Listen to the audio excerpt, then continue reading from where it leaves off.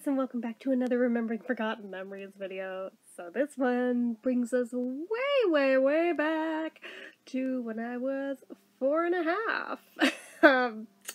And I'm going to be honest with you, a lot of this I don't necessarily remember firsthand.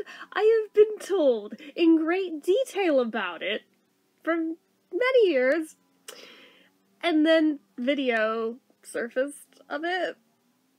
So, yeah, I know I have the events correct. The parts that aren't on video are ironically the ones I do in fact remember, but the actual traumatic part of it, oh, that's the part that apparently I blocked out, which kinda unlike me, because usually my brain, like, leaps onto the traumatic parts and remembers that and, like, forgets everything else around it, but, oh god, just because of it being June, had I not been, like, off basically all social media for the first couple weeks of June, probably would have uploaded this at the correct timing, but this was when my first sibling was born and when I first met her. Kind of, sort of met, I should say. But, irony. I was the kid who begged for a sibling, specifically a sister, lucked out, even got the preferred gender and everything, and then had the gall to be mad about it when it happened. Like, what the hell? Like, all leading up to it, I was super stoked, right? Even day of, even having heard she was born, was super excited about this. I spent the night with my grandparents, because, you know, my dad was kind of at the hospital with my mom, because she was having my sister, and, like, my grandparents brought me out to, like, buy me a new toy or two. It's, like, a congratulatory thing, so, like, I remember they let me buy a My Little Pony.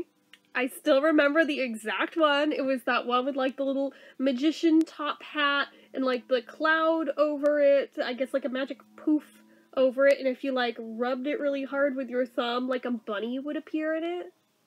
Except I'm a little weakling and could never quite manage to make the bunny appear myself, so I always made the grown-ups do it for me so I could see the bunny. Anyway, so I got that. I got, like, a toy doctor's kit, and I got a Fisher-Price Little People VHS tape. It was, like, the sing-along songs one. And I want to say, like, a teddy bear that had, like, a music box in it, but I didn't ask for that one. My grandma just gave me that one. But anyway, so these are my presents for being a big sister, in addition to the necklace that my dad gave me that said big sister, and apparently there was a matching one that said little sister that was meant for her for when she was older, but by the time she got hers, I had busted mine because I was that kid that liked to bite necklaces. You know, like that girl on Bob's Burgers that, like, sucks on the locket. That was me. That was me. I cringe every time I see the character because I can still taste the metal in my mouth. And some sick part of me still wants to do it. I've broken myself with the habit, but I'd be lying if I claimed the desire wasn't there.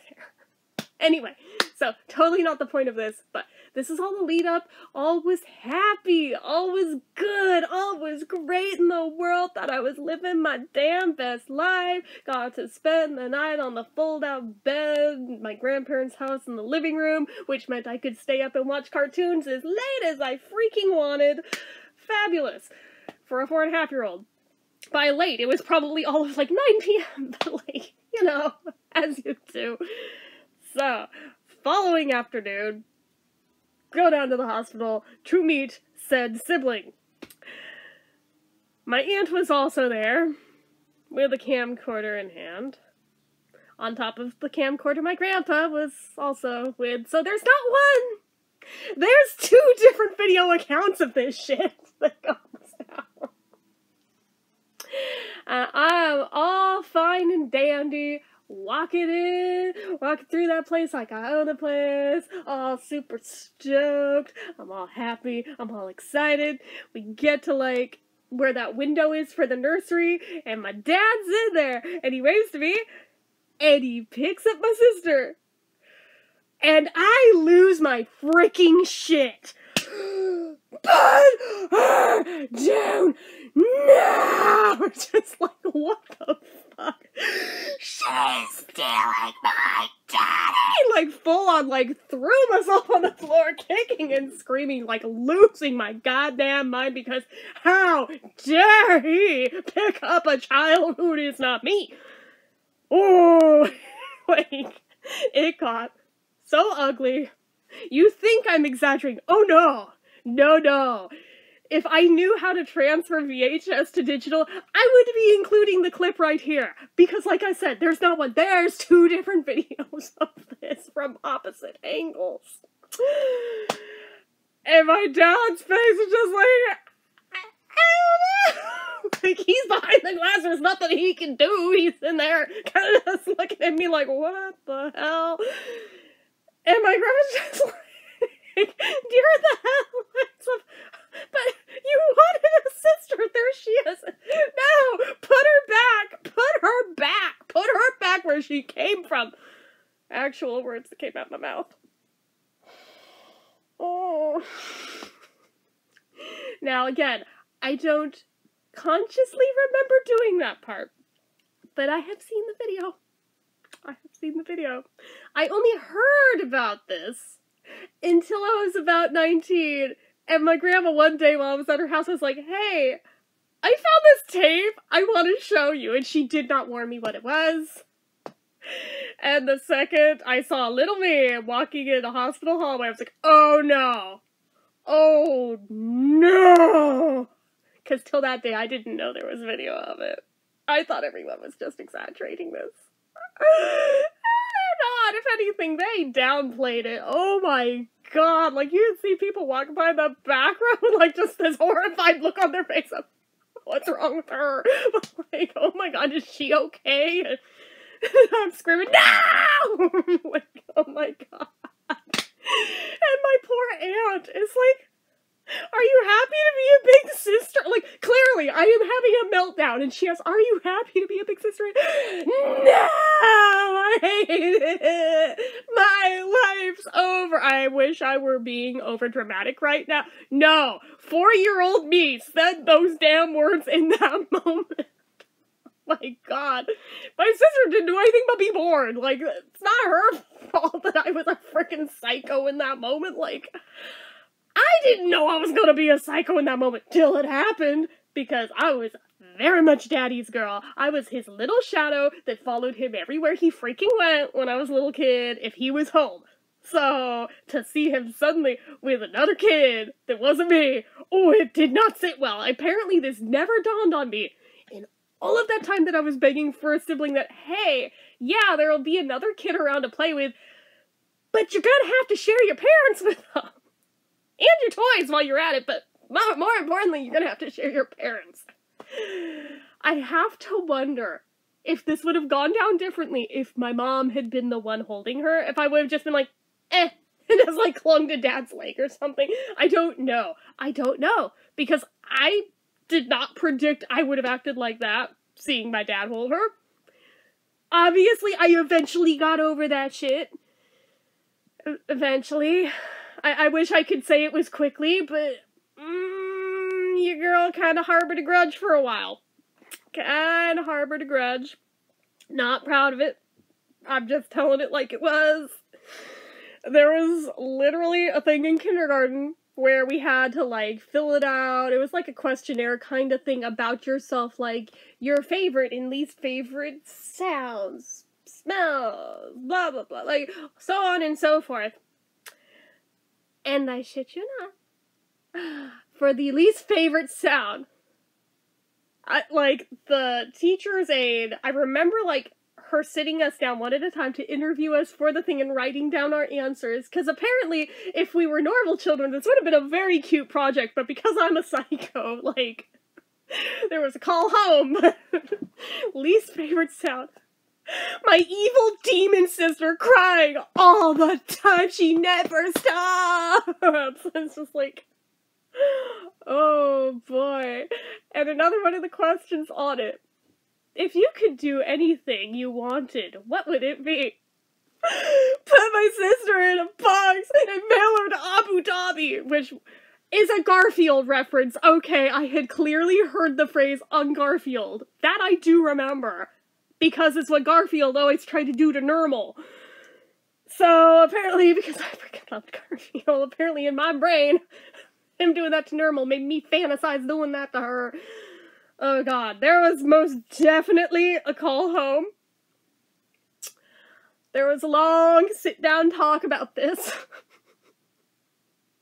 There was a long explanation given to the teacher that, yeah, our baby has colic and cries all the time. Now, see, this is why I wonder if it also might have been slightly different had this happened today, now that they're better at detecting autism in girls, because back then, I don't think they even realized it happens to girls yet. I think they still assumed it was just a boy's disease at that point in time in 1990. So I was undiagnosed at that point. But in hindsight, yeah, the sudden, loud sounds probably did not sit well with me. Probably added to this. So it was a whole clusterfuck of bad, but just, oh my god, the epic meltdown in the hallway. And it's on film forever. I have both copies. I'm not proud, but... Yeah, they felt the need to make sure I saw the way I acted. Yeah. The irony is that sister and I are like this now? We are like besties now? But like at the time, oh my god, this was like the end of the freaking world at the time. Like, oh my god. Like, I was already bad enough with like just going from being the only grandchild to having to share with one cousin who'd been born at that point. Or actually, I guess by then it was 2. I had one on each side by then. But I was bad enough with the first one and having to acclimate to that. But then to have it hit closer to home, yeah, it got really, really ugly. Like, for a really long time, actually. Like, I wish I could say that I was a normal kid who acclimated quickly. No, this kind of went on for years. Yeah, not proud, but like I said, like, we have more than made up for lost time at this point. Like, we have gone as far the other direction now. But yeah, oh my god. The irony, when my brother was born, oh, I freaking loved him, and apparently my famous words over that one, oh, this one's quiet, I like him. Wow. Okay. I don't know. But in that hallway, just big meltdown. Ended up making it into my mom's room where she was recovering, and I am just a sobbing fucking mess.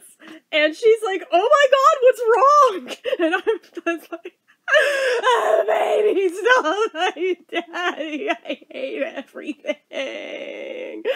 And she's just like, oh my god, what? And she's laughing, which of course is making me cry hard. Why the hell am I welling up? Oh my god. But like this is like really very deep trauma. But like, she's laughing, so it's making me cry harder. And to her, she's just like, the whole ridiculousness of this, she's just like, but you wanted this! We wouldn't have even had another kid if you didn't ask for one! We were happy to stop at one! I could have lived a very different life, but in hindsight, I would have also been very, very lonely, so I'm glad that I didn't do that, so, because that would really suck for me now if I had no siblings, but... Oh my god, yeah, just in that moment, it was like that meme of the... And in that moment, it was then she knew she fucked up. But like, obviously, it all ended up fine. It all ended up fine overall, but just went from thinking that this was like the one thing I wanted more than anything until I actually got said thing, and then wanted absolutely no freaking part of this, and kept asking my mom, but can't you put her back in? No, it really doesn't work that way. It does not work that way. That is not an option. Oh. Can you sell her? No. Could you put her up for adoption? no. Like, bro! Like, even in hindsight, I'm like, damn, little me, you're fucking brutal. Calm down. Oh my god. Just like, well, can she, like, live somewhere else? Like, no, she's coming home with us. She's our daughter, too. Like, nah! Just, like, meltdown all over again. Like, it took me a while to just come to grips with all of this. Yeah. Although by the time she was old enough to have toys that I wanted to play with, suddenly, this was a whole other thing, because it's like, wait, but like, if she has toys now, I don't play them, it's like, I have twice as many toys, therefore... Yeah, suddenly warmed up as to that point, but still wasn't entirely out of the woods, but was at least pointed in the right direction. Yeah, it was still a process to get there that, ashamed to admit, took till basically adulthood to actually get there, but still, we eventually got there.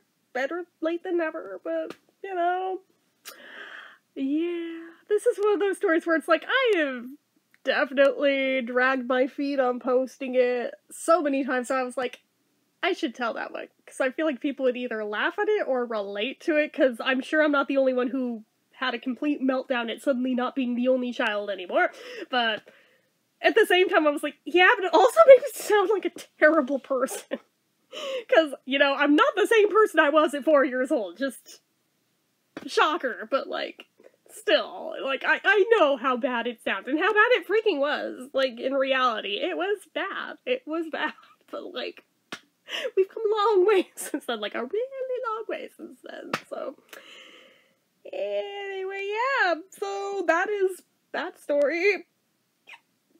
It's pretty bad, and I really kind of wish I could insert that footage just so you could see just how over the top and dramatic I was at 4. To the point where my mom was like, should we put her in drama classes? Like, maybe she could channel it. That wouldn't happen until high school. But still, anyway, that is it for this one, guys. So as usual, you know what to do. If you like this video, go ahead and give it a like. If you're not already, if you'd like to be, click subscribe, hit that notification bell icon so you never miss an upload. Leave comments down below. Make sure you're following my social media accounts, my Facebook fan page, my Twitter, my Instagram, my eBay, my Reddits, everything and more. It's all down below. And if you like what I do here on this channel and you'd like to help support it, the donation link, as always, is down in the description. Anyway, guys, till next time, see ya.